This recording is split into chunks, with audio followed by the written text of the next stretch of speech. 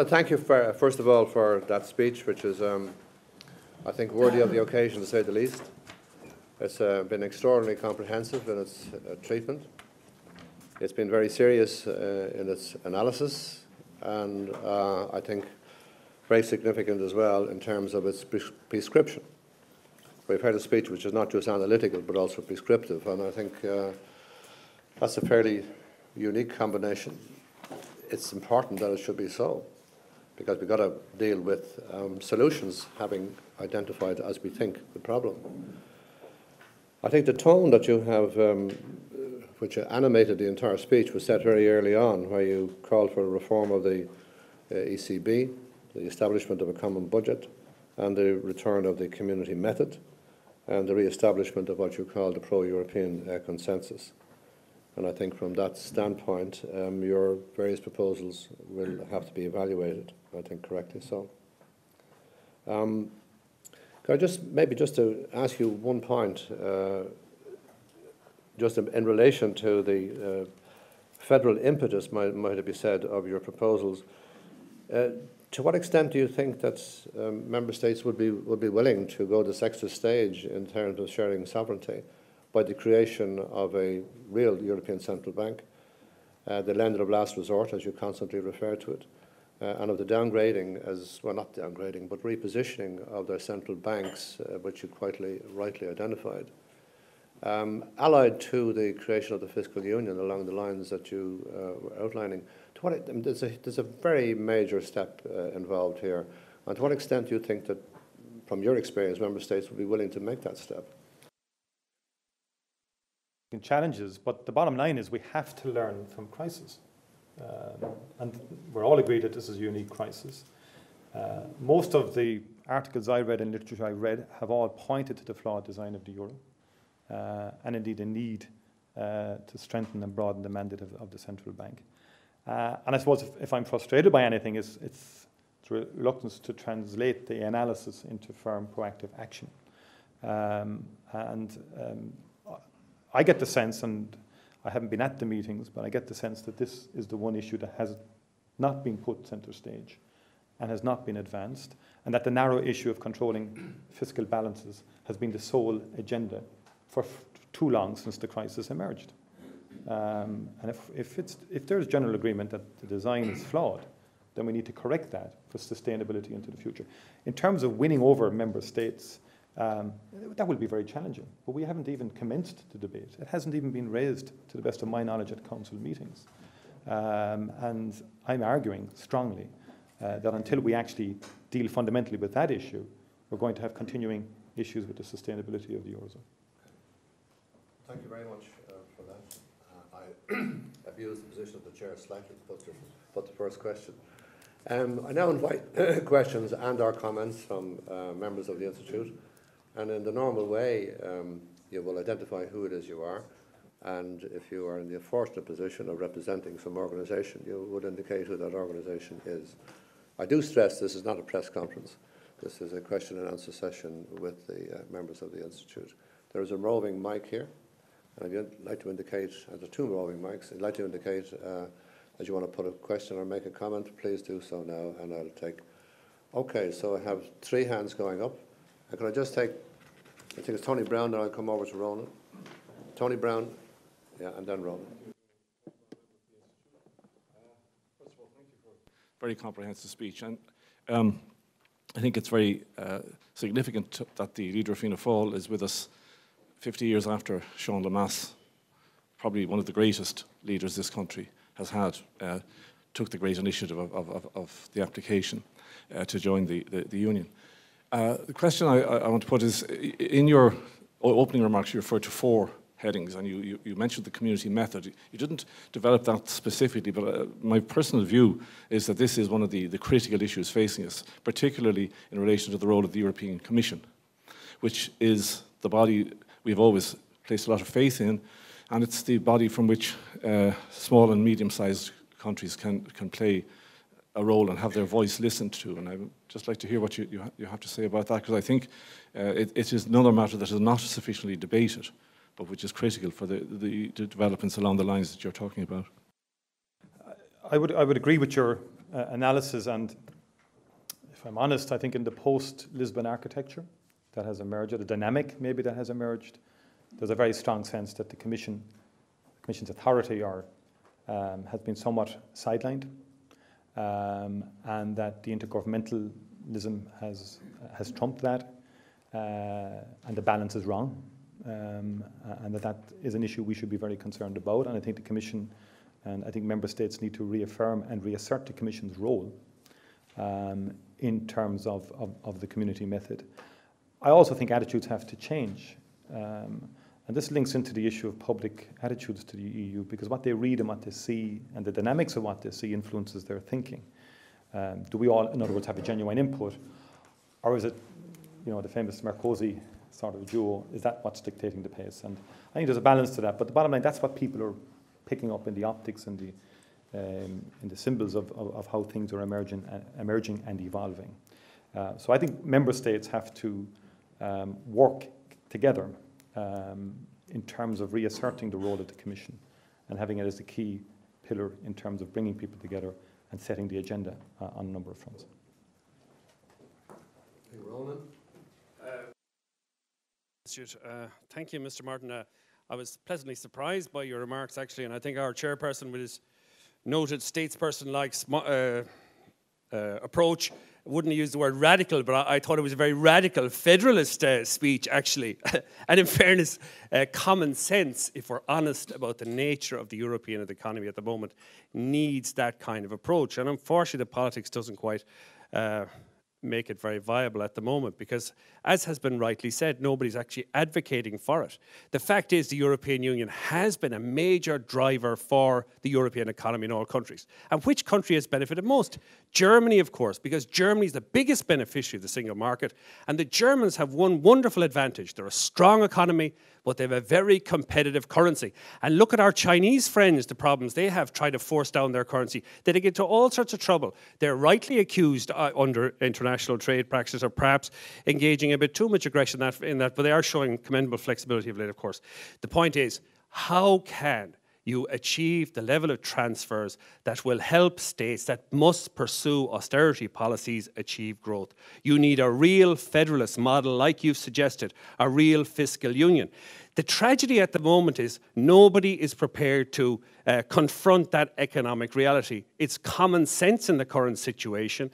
And admittedly, it's easy in opposition, of course, it may well be said, and I'd be the first person to acknowledge that. But at least we got to welcome that you are actually saying that. And until more of us are prepared to acknowledge the facts of the situation, we are not going to move forward. Because as we see with the Irish economy, austerity policies, countries that must cut back, must balance their books, who are vulnerable of large debts, that's unavoidable. We do need a fiscal situation, however, that will provide funds for growth. And as you've pointed out, that can only be done at the federal level. But in the current architecture of Europe, we need a legal basis, because countries in a position to fund that obviously are not going to do it without security. So at least this is a contribution to the start of a debate. Thank you for that opportunity. But thank you for your comments. I take the point you're making in terms of the challenges that lie ahead in bringing that together. Now, there's been suggestions that this treaty is an incremental step towards that. I made that point in my speech, that implied is some suggestion that there will be post-treaty flexibility and changes and so on. I think that in itself, I would argue, is not enough. And I think really it's up to member states to actually start putting these issues in bilateral discussions with other states. First of all, create an agenda that we agree with. Start proactively arguing and presenting the points to other member states. We're not alone, actually, in having these views in terms of what needs to be done. But it doesn't seem to be part of the agenda at the moment. And it seems to be all about getting the fiscal thing under control first. And there are domestic political pressures in every state coming at politicians in different states from different vantage points and so on. And just as here in Germany, they have their political issues as well, let's be fair. And they have challenges on that domestic front. But equally, you've articulately summed it up. The euro is very, very important to Germany as well, as to any other state within the eurozone. And I would have thought that there's significant incentive in that and motivation to move rapidly towards this agenda. Okay, Tom Haughey, and then Alan. Firstly, thanks. Tom Hawley, member of the Institute. I would like to thank you for a splendid contribution to the debate, and one which I know will be seriously poured over here in the House and enter into the internal discussions. But it seems to me that we're in a situation, the house is on fire. It started in an outhouse, it moved to the kitchen, it's now in the lounge. Radical and immediate action is necessary. The people with the necessary resources, the fire hoses, happen to be our German friends together with the French. Now, they could have handled it better. I think in particular, if I may say so, President Sarkozy could have handled it better in terms of the imagery that has gone out right around the Union. So instead of this being an emergency action, preparing the way for further discussions between all the members of the family about a better way to run our affairs, it has created the impression of imposing a view on the rest of Europe. However, we still need to put the fire out. And certainly, I think from an Irish point of view, if we don't put the fire out, in other words, if we don't ratify the treaty, we will be caught up in the blaze, rightly or wrongly. That's the way I see it. So the debate, I think, has to take that into consideration. Thank you very much. But I think I made my position clear in terms of the treaty itself, in terms of our position as a political party, in terms of supporting the treaty. We have put questions to the Taoiseach. We've sought important clarifications now in terms of timescales in relation to the 1/60th rule, in terms of debt, getting your debt down to, or the 1/20th down to 60%, to the structural deficit. There are important issues there, but as I said clearly, we support fiscal controls. We supported the six-pack, stability and growth and so on. But we equally have said consistently since March, we think this is missing the point, and we don't believe that the fiscal treaty in itself is putting out the fire, basically. It needs much, much more to put the fire out. That's our concern, really. And I understand the realpolitik of what you're saying, but I think we need to be clear to people as well. Because the one thing I learned from the Lisbon debate, really, we did enormous research into public attitudes about Europe and about Lisbon I and so on, and it has actually informed my thinking a lot. And maybe if you're not as close to it, you wouldn't be as possessed of this idea of really taking the argument to people. You know, people thought you'd never again pass a second Lisbon Treaty, actually, after Lisbon I was defeated. And that was the conventional wisdom, in-house as well as out-house. I mean, ministers would say to you, we'll never get this through, and so forth. But we did, actually. Now, far better preparation for the second one than the first one. Far greater research, greater understanding of where people were, modifying, getting the protocols to reflect where people were on the first, and engaging with people, and winning the argument. And I think we should never underestimate our capacity to do that, or never approach a viewpoint from saying it can never be won, and therefore we must avoid putting it before the people. That's just a view I have, and I suppose the Lisbon experience influenced me. I would acknowledge that things are more difficult now. Acknowledge that, not naive or in any way discounting the significant, negative opinion because of the collapse. It happens in general economic collapse. But if we're fairly sure, and this treaty envisages a treaty in 5 years' time, and if we have a view that this is heading in a direction of more substantive change, then I think we're better off being a bit upfront with people. And let's face it, we are committing future parliaments, maybe not strictly legally, but we're committing future parliaments to budgetary parameters, certainly for the next decade or so. And that's the position. So there are arguments, political arguments, around engaging with the people on this. But our fundamental view on the fiscal treaty, I don't think the fiscal treaty will put the fire out. But I take your point, those who have the firepower to put the fire out do see it as a necessary step on the road. And their view has to be taken into account, plus the fact that access to the ESM is vital. Alan Dukes, member of the Institute, and I represent, as far as I know, only a very gloomy me at the moment. I must say, I agree with the three objectives that Deputy Martin has put forward. Reform the European Central Bank, set up a real fiscal union, and restore the community method. But if I may say so to a Corkman, I'd use the Kerry phrase, if I were going there, I wouldn't start from here. We are doing all of those things in the very worst possible circumstances. There's been a total abdication by 15 heads of state and government since early in 2010 to Merkel and Sarkozy. So it's an uphill battle to get any idea of a community method restored here. The same with fiscal solidarity. The reality of the situation that we're in now, ugly as it is that whatever we do or say about this fiscal compact, it is going to be European Union practice for some time, because once 12 member states ratify it, it comes into effect. It's actually going to fall apart fairly quickly, I would think. It has no effect for the programme countries at the moment, because the programmes supersede this. And my suspicion is that when the next French government and the next German government see what they're facing with the 0.5% structural deficit target and the 1/20th adjustment of the margin by which their borrowing requirement exceeds 60%, they are going to find that they don't like the kind of austerity programme that means for them.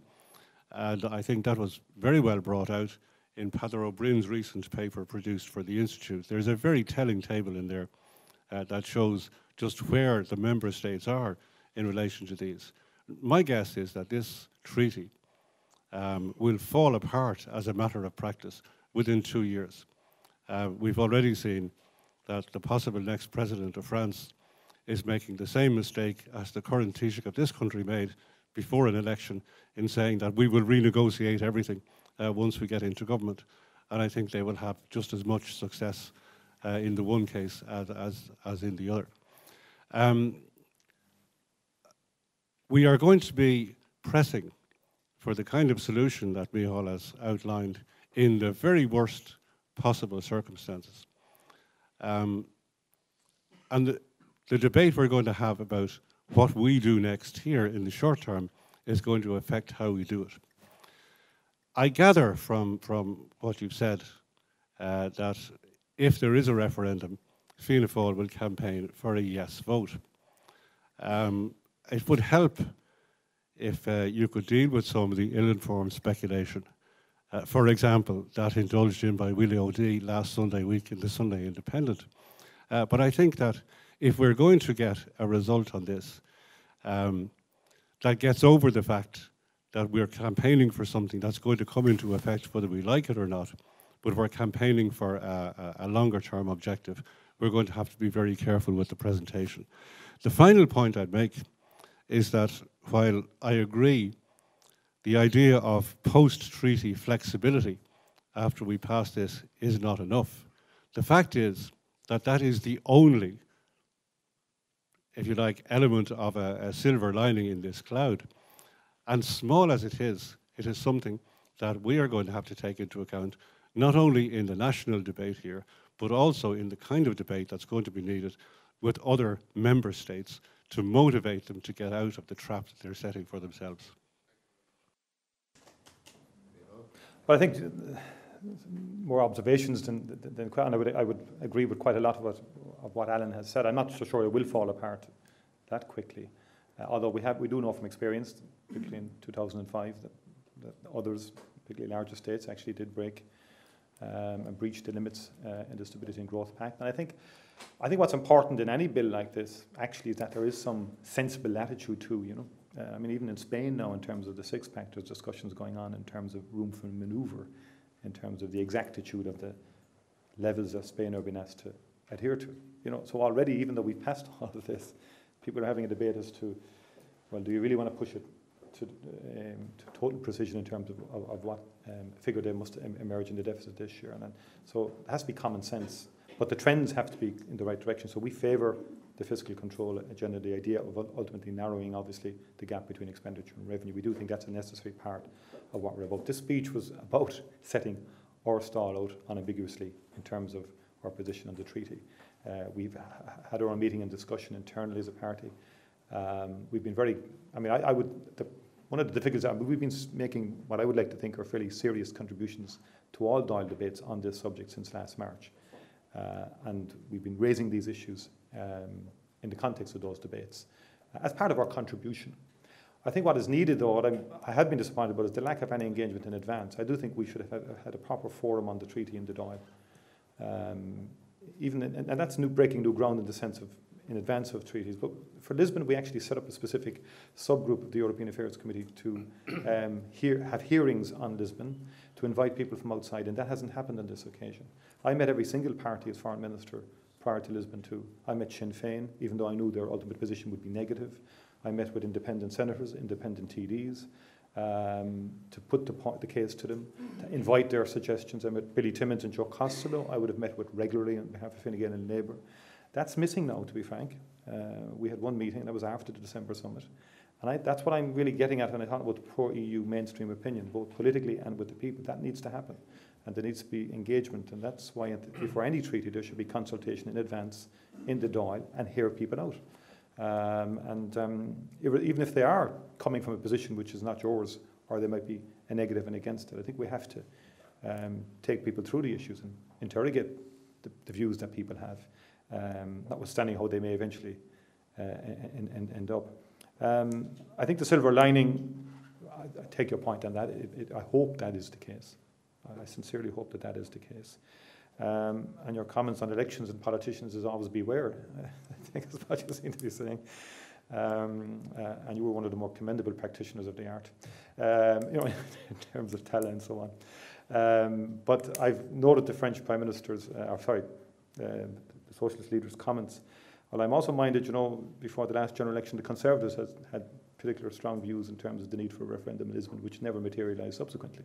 So we'll see what materialises on that front. But one final, the context. What was very interesting, why did people change from Lisbon 1 to Lisbon 2? They weren't freshly imbued with a new EU idealism, to be honest, but the research indicates very strongly that the gathering storm clouds was the prime motivating factor behind people switching, or that sufficient portion that switched from no to yes second time round. So sometimes the context, grim and all as it is, can actually move people in a different direction than you might expect. And that actually, you check all the campaigning and the preparation, but the fundamental influence actually was the gathering storm clouds economically and financially that people were aware of, and they basically said we're better in than out in terms of their attitude to Lisbon. Thank you very much. Pádraig Murphy, up in the top corner here. Playing top of the left. Yes, another member of the Institute, I'm afraid, Pádraig Murphy. I too was very encouraged by your speech and the evidence that it gave of commitment by your party to the European project, which has been a feature of all Irish governments for the past 50 years.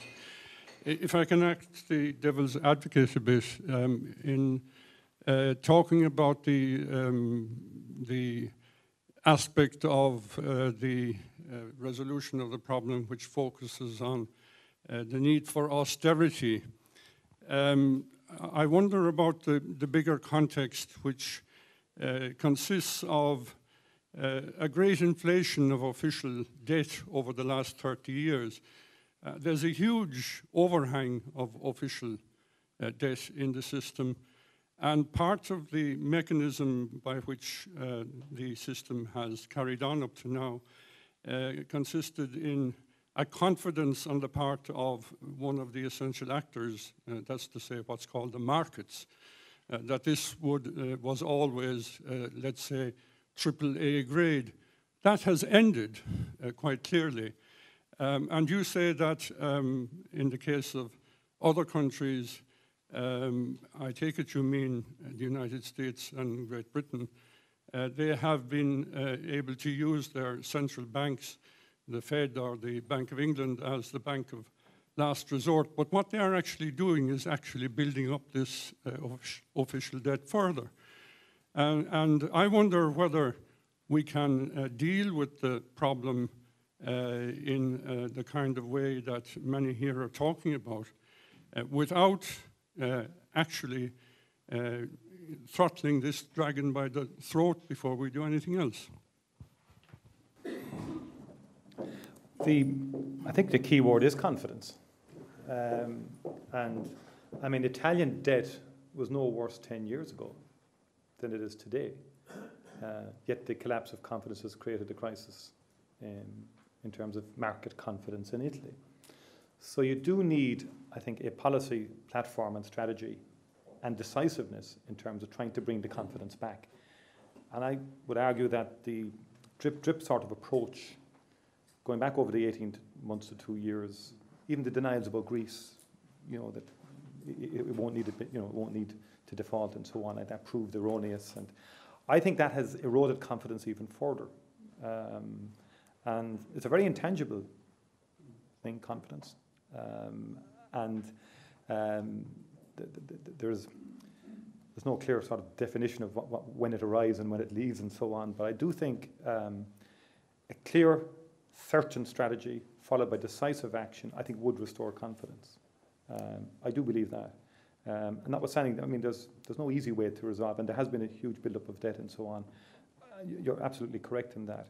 But I'm clear on this much. So far, what we've been doing hasn't sufficed. Although I do think that there's many elements to resolving this, and I think that's if we're right about the silver lining, that maybe this is the essential first step that people want, and then other things will follow. See, but I think there are a number of components to this, which I do think is, and one of the key components is broadening the mandate of the European Central Bank, and also a fiscal transfer union. Willie Scully. William Scully, member of the Institute. I don't want to bore people with my views. I think I said recently that this was the wrong treaty at the wrong time for the wrong reasons. Now, that doesn't mean that in the end of the day, I hope it will be superseded, that it would be rendered meaningless, that it might be renegotiated, but that in the end of the day, if I was asked, I would say I probably would support it out of fear, you see, and it would be out of fear. It would be there is no other merit if you're pursuing a national interest, as both the chairperson and yourself said. But secondly, I just want to say, I mean, you've given me, I don't want to follow any party political points, but you've given us a few occasions of temptation, if not occasions of sin. However, we'll leave that aside for the minute. What I really wanted to ask is, are we realistic at all talking about reforms? This treaty is about power. It's also about belief. It's about belief among creditor countries, which led by Germany and a lot of others, with a lot of supporters, even in countries like Ireland, that what the periphery and what recalcitrant countries fiscally need is discipline. Even though I totally agree with a lot of your analysis that this is not the base cause of the problem at all. But that is there. The Germans have as much intention of reforming the European Central Bank as we have, in the short term at any rate, as we have of invading the Isle of Man. That would be my view. Now, that doesn't mean that out of necessity they may not allow, and arguably in December they have, the central bank, the ECB, to do things they weren't doing up to now. But I think what I'm really bothered about is formalism. European Union is a meaningless phrase to most people. And your design, the design analysis, and Colin McCarthy, and it's very interesting, your design analysis, but that it was flawed design. But was it a flawed design?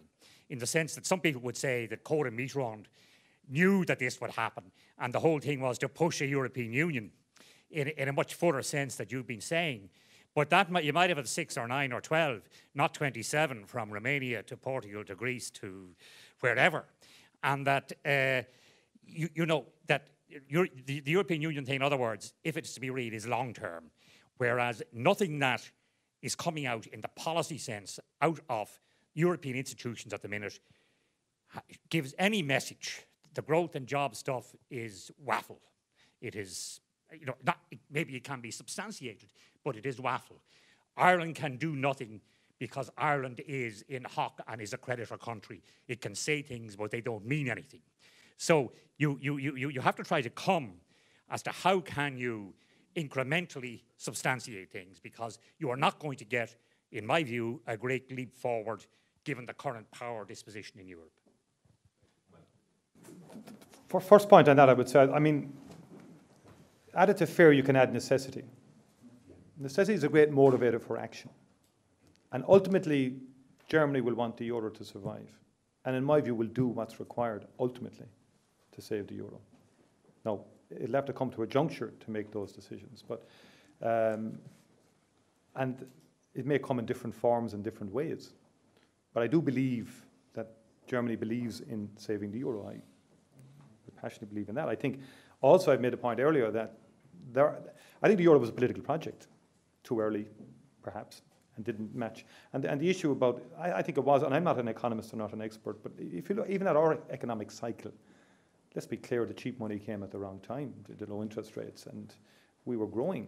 And a wall of cheap money came across Europe, and there was further low-cost money across the United States post 9/11, and across all the developed economies, which I think did create both credit issues subsequently, but also the property bubble and the periphery, particularly here. I think it was a determining factor. I mean, in this country, we joined the euro. We also promoted bank competition, if you remember, and it was conventionally agreed that this was a good thing. But unfortunately, bank competition ushered in significant bank competition, but all focused on property. And I remember even as an enterprise minister having, we think about it, we actually had to create our own state venture capital fund to support software companies, food companies, new startup companies, and so forth, because of the absence of private sector equity and the absence of a private venture capital fund industry in this country. And it kind of tells a lot when you look back. All the money was heading into land and property all the time. Even some of the food companies were becoming property companies, which was really a retrograde situation. And so I think there is evidence of a flawed design in how the euro started. I think, on the other hand, for us as a country on the periphery, it had huge, powerful positives as well in terms of the trading agenda. And most business people you speak will say that to you in terms of ease of trade, access to markets, and so on. So it had a very positive impact on Ireland. So and fear, by the way, is the greatest motivator of all. As I discovered in education psychology when I was back in a different profession, the greatest motivator in passing an exam is still fear of failure in exams. Various psychologists will testify to that. But let's move. But I think we have to be there are other elements to it as well. And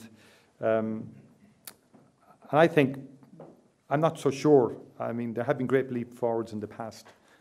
Don't underestimate the capacity that they'll happen again.